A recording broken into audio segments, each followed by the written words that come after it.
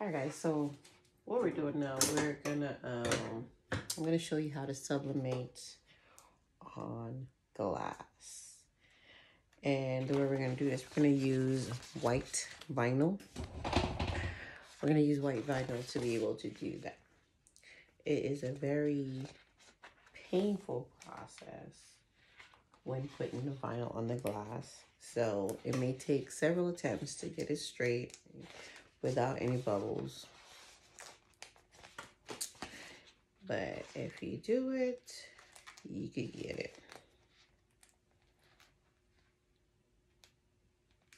Okay, all I'm doing now is just peeling it apart. Okay, and we're gonna attempt to get this done. It's not gonna be easy. What I'm gonna do is do a little at a time.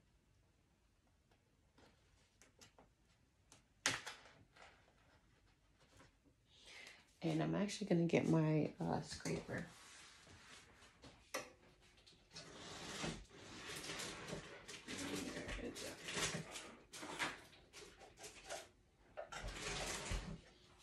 Okay, so this is not my normal scraper, but I'm gonna go ahead and use this to get it together. Hopefully get out some of these bubbles. Okay, so I'm gonna continue to do this. See, I already started the process. I'm gonna continue to do this, and I'll see you again when I get done. Through putting in the white on the glass, and the way I'm doing it is I'm just pushing it on the sides and allowing the paper to just move. Just pushing it on the sides and allowing the paper to move. Pushing it on the side and allowing the paper to move. And I continue to do this, and it kind of works well. I still see a few bubbles that I'm gonna have to go back through, but I'm pushing it. I'm using a squeegee. And I don't know if you can see it. I'm just pushing it on the side and allowing the paper to move. Pushing it on the side and allowing the paper to slide down. And I'm gonna do that all the way until the end.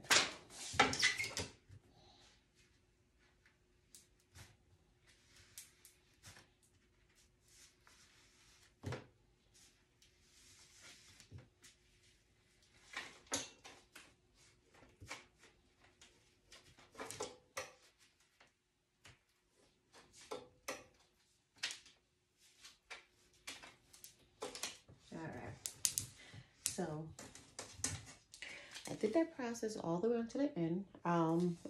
I do see a few bubbles that I'm just gonna press out, okay? And once I press these out, we'll get back. All right, guys, so I got my white paper on. I still have a few bubbles, so we're gonna see how it works with the bubbles. So what I'm gonna do now, I'm just gonna cut the sides off.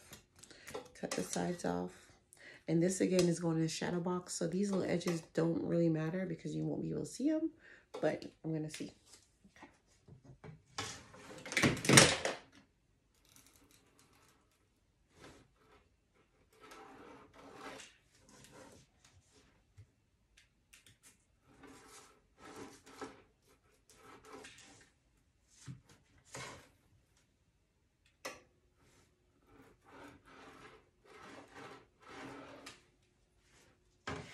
I suggest when you're doing this that you practice with smaller items. I'm doing a big old frame. Well, it's not that big, it's a 9x9.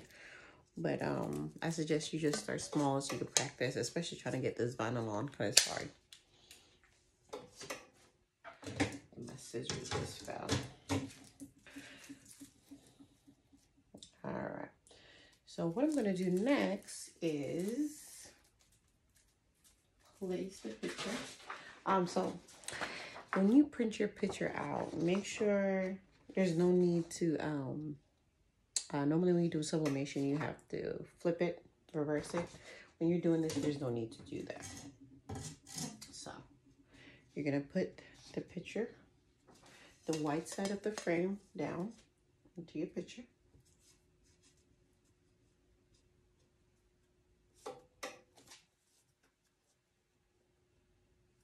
To your picture, make sure it's the way you want it to be. Make sure it's the way you want it to be. And then you're going to tape it. We're going to use some heat resistant tape.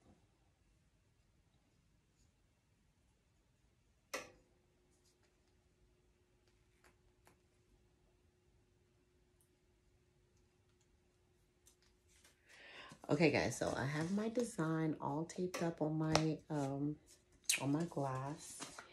And now I am going to, so I normally use just a sheet of regular copy paper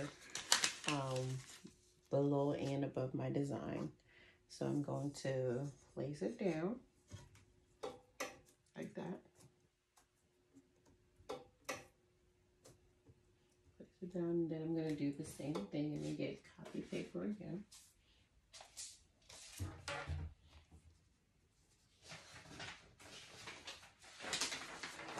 I'm going to place a copy paper right on top, or two, right on top. Then I'm going to place my butcher paper.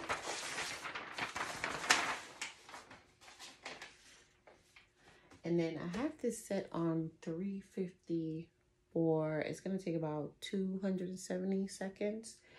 But right now I have it on 250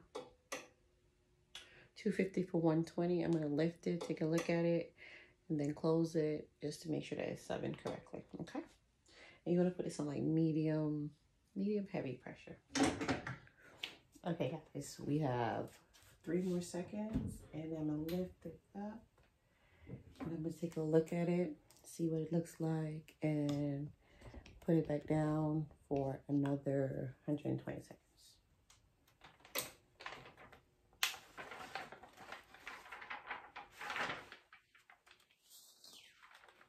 Okay, so see, it's not fully sublimated as yet. I'm going to put it back down, and we're going to do another 120 seconds.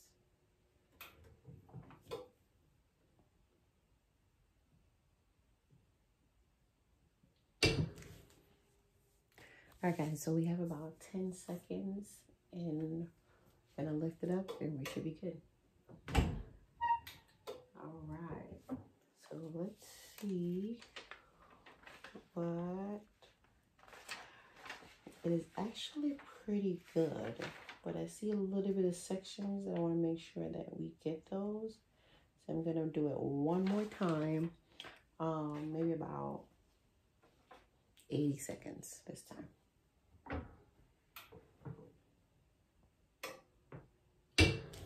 So this is the last one.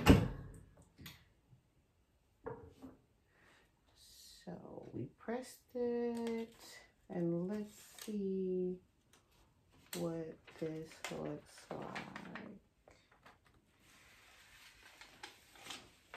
And I think it is pretty good.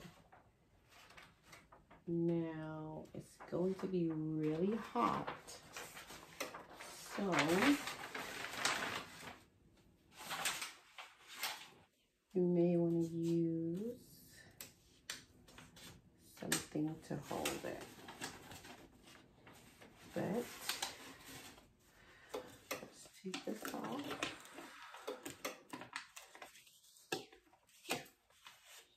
Take off.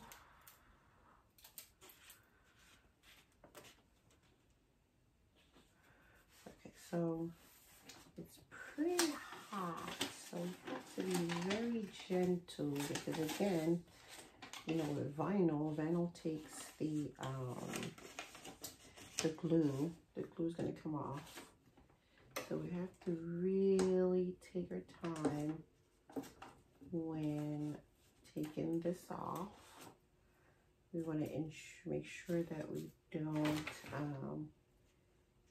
take the actual vinyl off. So we have to get inside. Okay, yeah. Just to make sure that we get an area that will slowly come off. Slowly come off. Ooh, this is kind of hot. It's really hot. So we have a side. So what I'm going to do, I'm going to flip it this way. I'm going to take this off and remove these. Remove these papers. And I'm going to try to slowly peel it apart.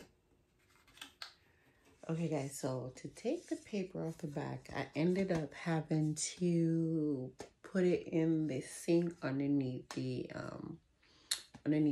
water to get the back off, the paper off the back. And then here you have it.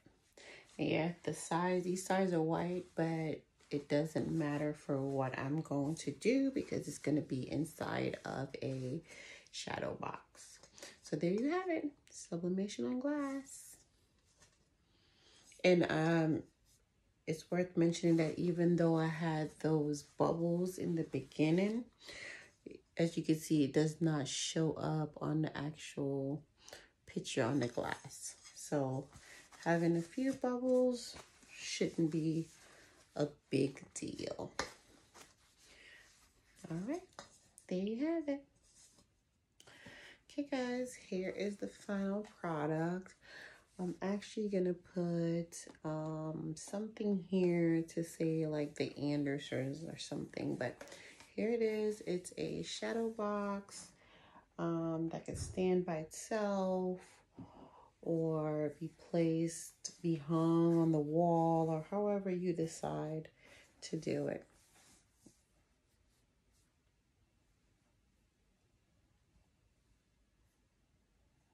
And as you can see, as I mentioned, the sides, they did not matter.